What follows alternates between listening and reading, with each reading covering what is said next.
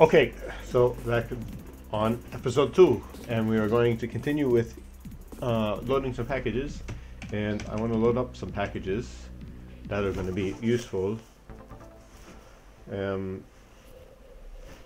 going to use package.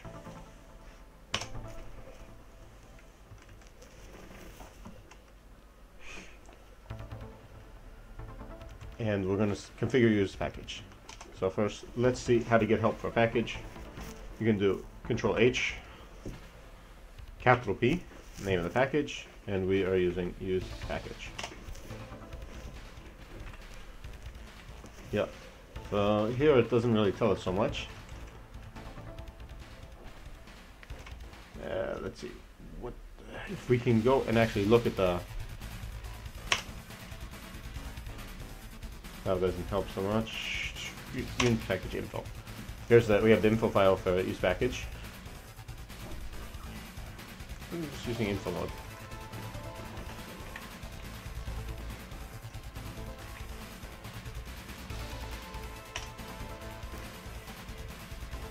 And here we have use package in info mode. Okay. And we see we have the introduction installing. We've already got past the introduction. It's a macro that helps us out. Installation. We've already installed it. Let's take a look at the post install tasks.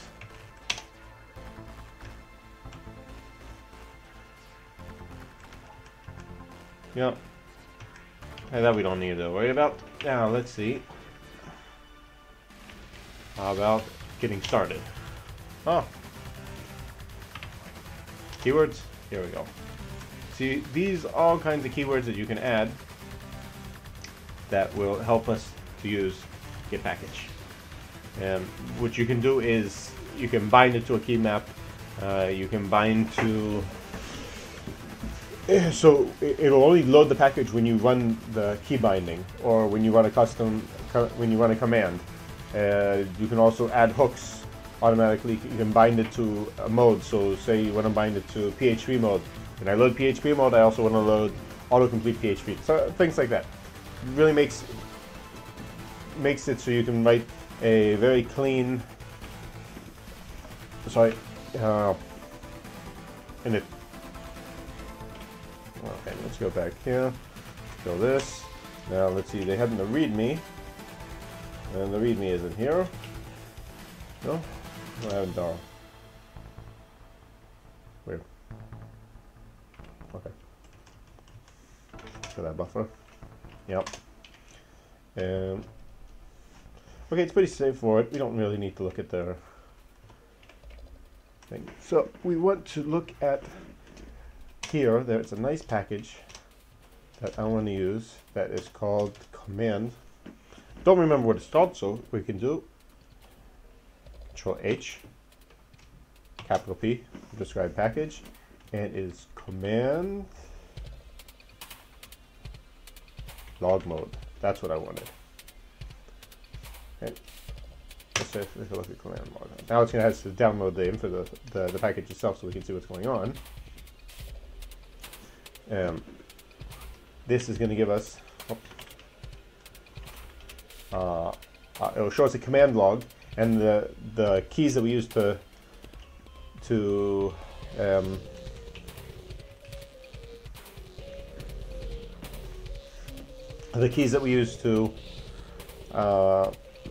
call those commands. Now you see how it says to enable here, use require command log and this and all those other things.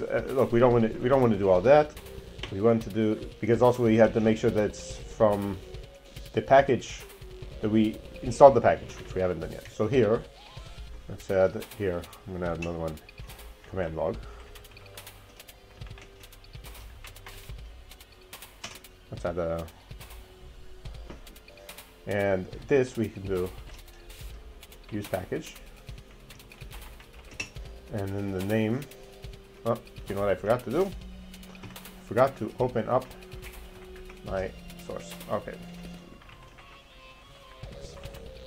Okay.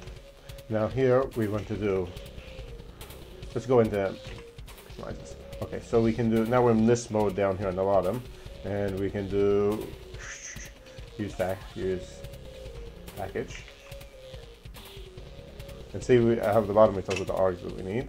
And we want to use here command log mode.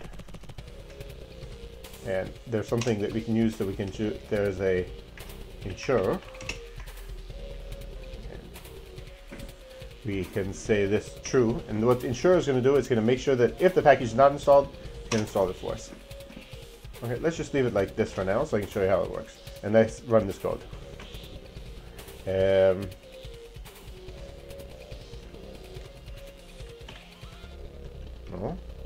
what did I do wrong? Maybe it's not supposed to be quoted. Yeah, not supposed to be quoted. Sorry. Yes. Okay, so now it should have had command log mode installed, so like it should be able to do meta x command log mode. Command log mode is running. Now you didn't see anything happen yet. Now there's because you need to do command log mode toggle command log buffer. Now we see on the side it's going to show us all our commands. So I'm going to add here. Should have said at the end of the line. Why is it not showing anything? We want to bind this to a command. Now, I don't remember how to do this. Let's jump back to that info file. Now here, now you see that I went to another window. See if the info file is still open. Package, and what we had here, keywords. After, no, commands. It's not command, it's commands. Doesn't really tell us what the commands is here, so I'm pretty sure it's commands like this, and then we can do command log mode.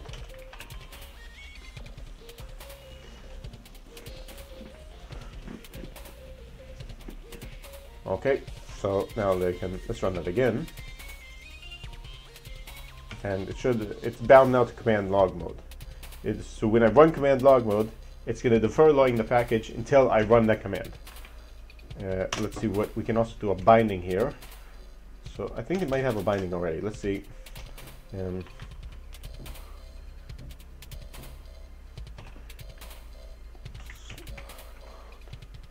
Toggle command log buffer, and it's bound to CO.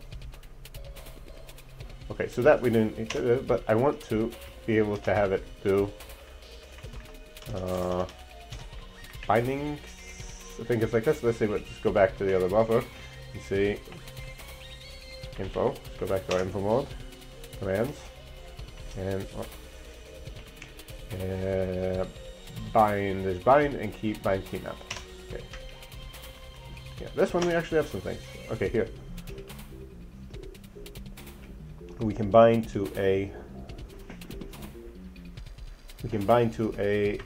binding, and it tells you here it creates an auto load, okay, and it binds to very nice. It tells you whether there's a more literal way to do this. We can do a bind, and we bind to a structure, but that's not what we want to do. We want to. It should also do defer here. Yeah. It says it defers loading base jump mode until you actually use it. Okay, let's do that. Why am I jumping? So we can do bind. The bind we want to do, I think it was Control C O, and that was CLM.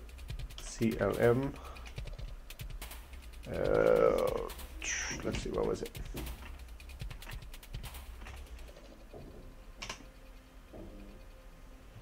It is command log mode, toggle command log buffer. Toggle command log buffer. Okay. Now that should be bound to that. And if we wanted to here, we could also add custom binding. So if I wanted to do this to be Control C, C, T, I could change it. And so now this already worked before. See, toggle command line buffer. Great. Okay, now we're done here, so we can jump out of that. And okay. Command log mode. That's installed. Great. Save our.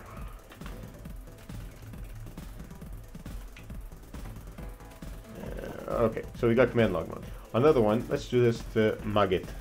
This is another one that it's a package that we really are going to be using a lot, and it doesn't come with a custom binding, so this will give me a chance to start. Okay, let's do Magit. So we can do a source, and emacs list,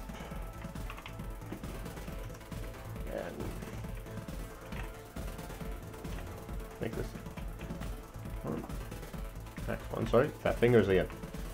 Oh wait, I want to do that. You don't need to. We got our custom binding. So see. Oh, let's see our command log mode.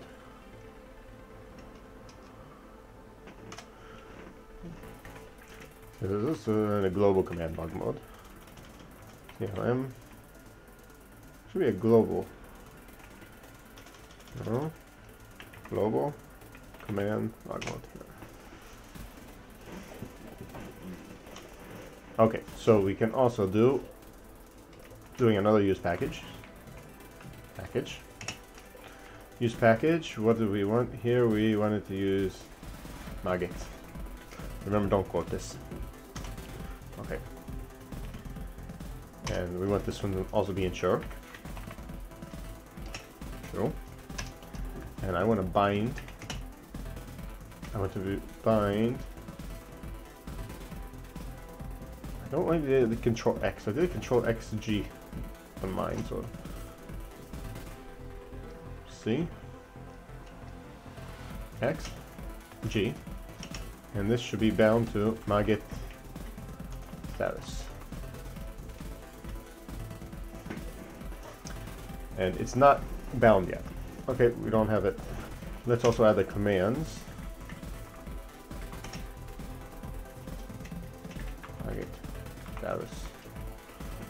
So it also loads when that happens. Just want to check something out here.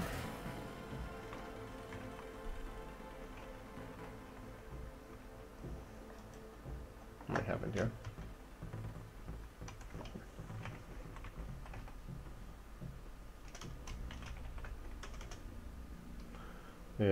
Something happened that backtrace.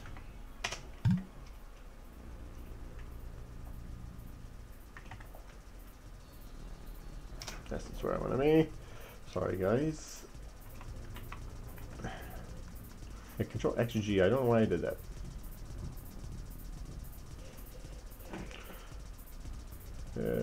Yep, everything looks like I set it up right. Now let's run this. Now it's downloading the package. This is something that I don't like, is that it downloads the package before you actually need it. That I don't want. I would much rather have that it okay,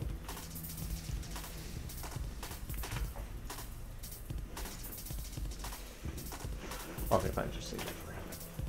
That it would just download the package when I'm actually loading it up. See, now it's also downloading all the dependencies that we need for this. See, but actually, Magit is not installed yet. Now it needs to connect to Melpa. Let's see what we got here. Yeah, making these a bit too long. But this is important. Well, let's see. Is Magit installed?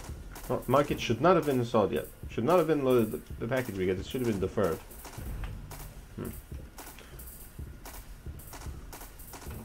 It's weird.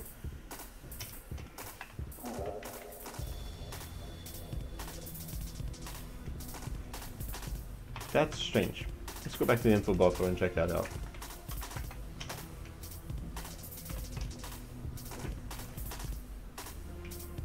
Sure.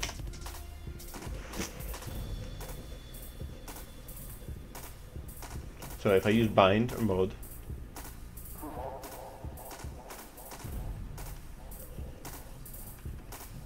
Very strange.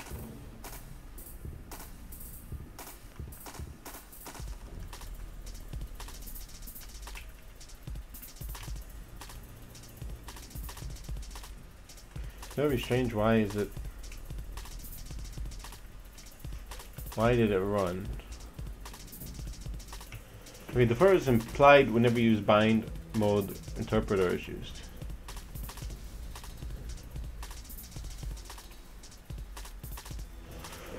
Very strange.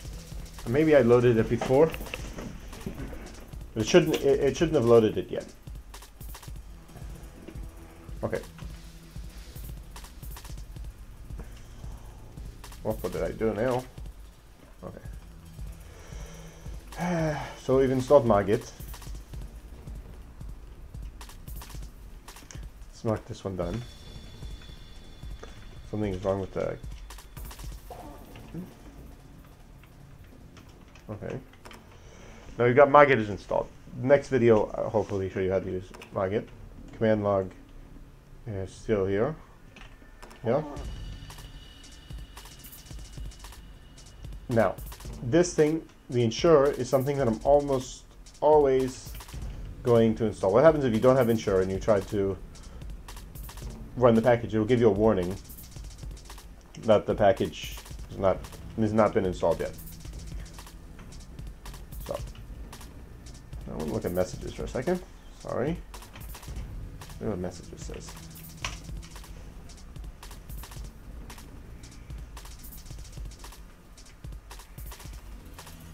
See, it's generating all the auto loads. Why do I need all these?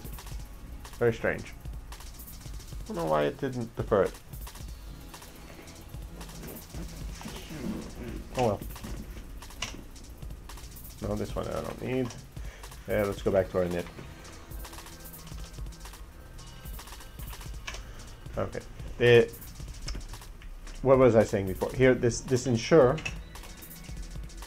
This you're probably going to use any time that you use get package, use package. Yep. You can tell it that sometimes you might not want to, but that you can. It's most of the chances are that you're going to use the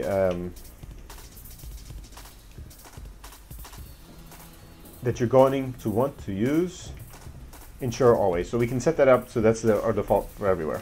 So let's open up another code block here. This. And if I remember how to do it, I could go back in the info pages, but I've got it on another buffer anyway, so.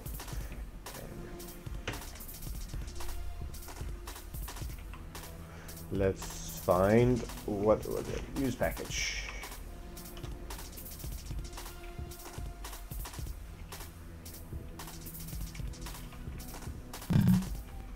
Sorry about that. You can install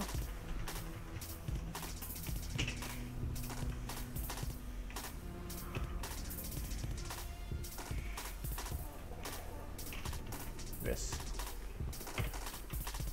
Now we're setting a variable use package ensure always true, and that's going to add ensure to always. Let's take a look at the help for this. No, not a function. We want to look at the help for a variable.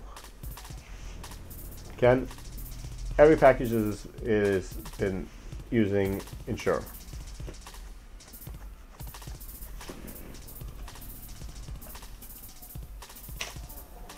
And you have defaults, so we can look at it more later if you want.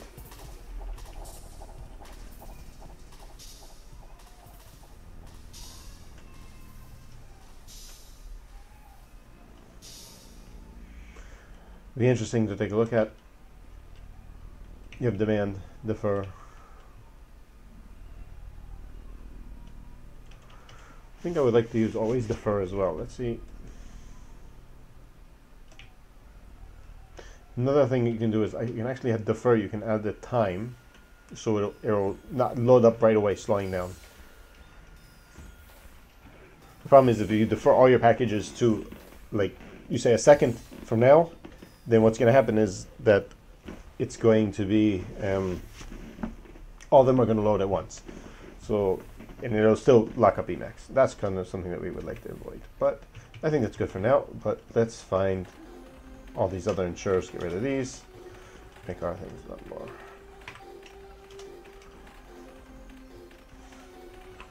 Okay. Oh. Don't know what that was. Okay, that's, I think, is good for now. Let's see what we've got here. Command log mode. Other demo stuff. Okay, I got a command log mode is done. Let's also add here. Let's go big it. Make that another 2. Why does it keep doing that? Ah.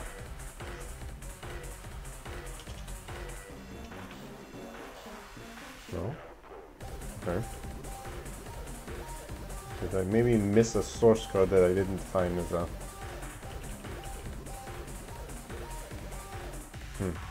Okay, that's good for now. Package manager set up.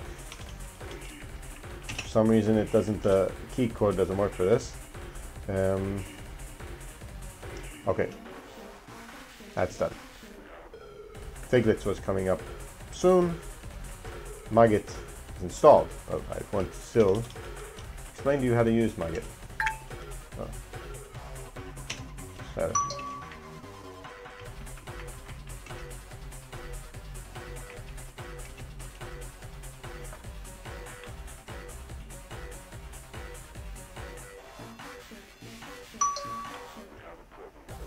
I don't know why it keeps asking me for that comment syntax. See if there's a...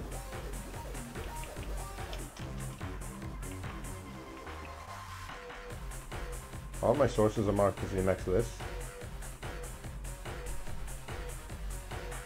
Where?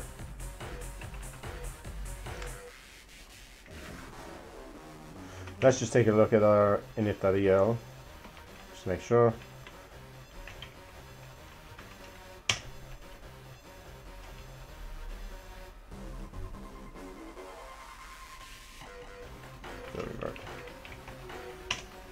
Yep. Okay, you can see that it's installed Magit here. And we can see that the key of Control XG is actually bound to Magit status. Great. Okay. So that's it for now. Just add this into Git and P.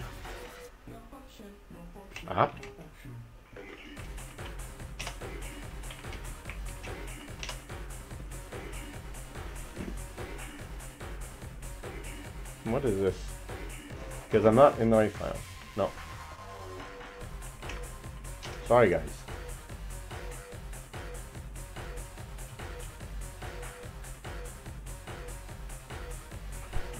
I will use Git, my Git for doing that for you guys in the next video. Okay, that's it for now. Let me know what's going on, what you think. If I'm doing okay, I'm not doing okay. Bye for now.